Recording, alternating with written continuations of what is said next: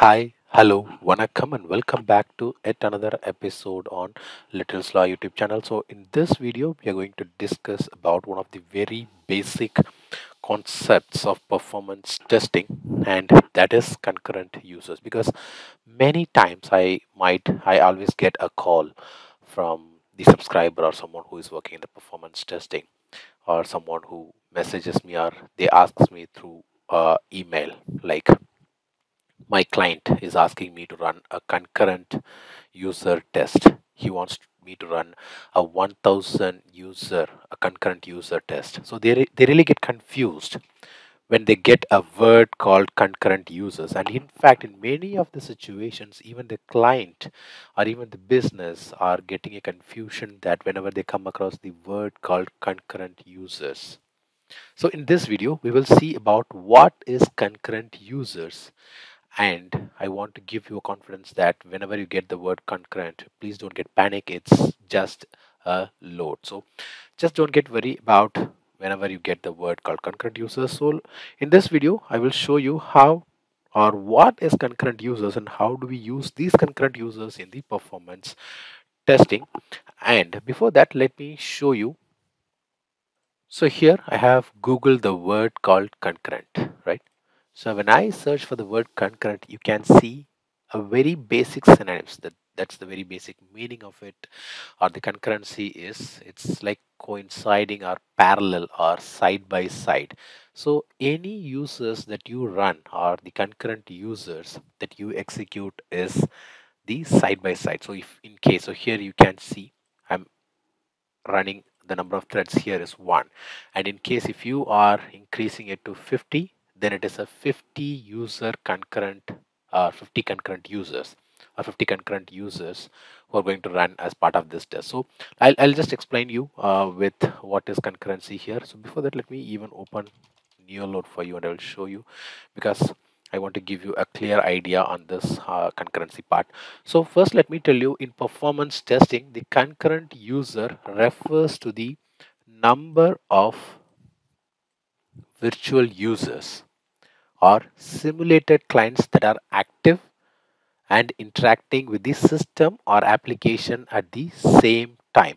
So these users, so these concurrent users are performing various actions simultaneously, such as making requests. So here you can see they make different requests. So they have like multiple requests. If I enable this, so they have multiple requests one by one, but still they interact with the user interface or by submitting data, but they do it simultaneously. That's the only thing. So that's how the concurrent user works. So for example, let's say I'm testing an e-commerce website, and if I set up a performance test with 1000, so here I'm just setting up this with 1000 concurrent users.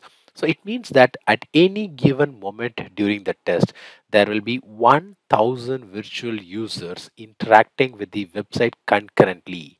Or again, I would say they are interacting parallelly or they're interacting side by side. So that is the only thing. So that's how we approach the concurrent users. So there will be 1000 virtual users interacting with the website concurrently. So these users could be performing tasks like browsing products, adding items to their carts, and checking out. So I will tell you, or I will just bring you few breakdown of how these concurrent users work. So firstly, the user interaction. So here you can see they interact with the user by sending the request. So each concurrent user, in this test, in the performance test, represents a simulated real world user. So all these 1000 users are a simulated real world users, and they might be logging in, they search for products, they click on links, they submit forms, etc. And continuous interaction, that's the key part. Okay, so these users don't wait for each other, they perform their tasks simultaneously, just like real world users would do on a busy website. Say for example, if the first user completes his first iteration, he will then go on, he do his second iteration the same way. Once he completes second iteration, he moves on to his third iteration same way.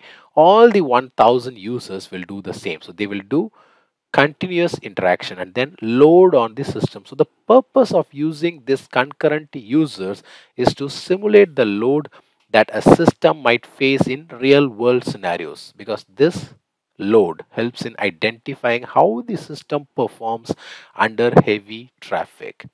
And after that, we get to see the response times and the throughput. So performance metrics like response times, which is how quickly the system responds to a request, and throughput, which is basically the number of transactions completed per unit of time, are evaluated for various number of concurrent users to understand system performance at different loads. And that's why we need to run the test with concurrent users.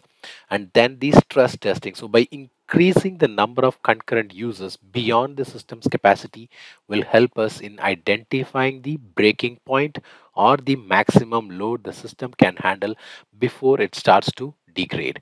And nextly, or finally, I would say the scalability. So the concurrent users are used to evaluate how well a system can scale. So for example, if the system can handle 1000 users, will it also handle 10,000 without significant performance degradation? So that's what you're going to find. So keeping in mind that the number of concurrency users we choose for a performance test should be based on a realistic projections of the expected usage of our system, and it should reflect the number of users we anticipate to be using our application concurrently during peak times.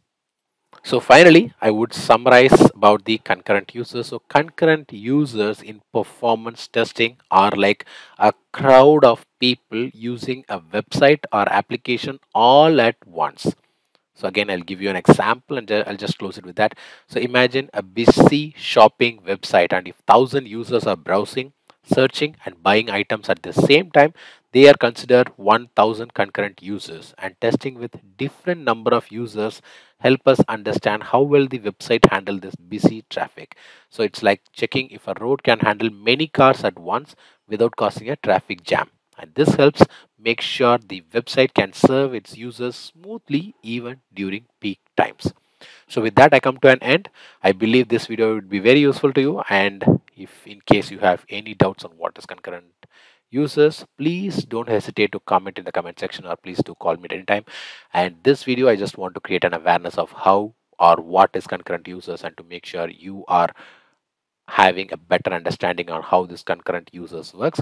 So until I meet you in another interesting video, it's bye bye from Vasant Shanmugam and Little Slaw.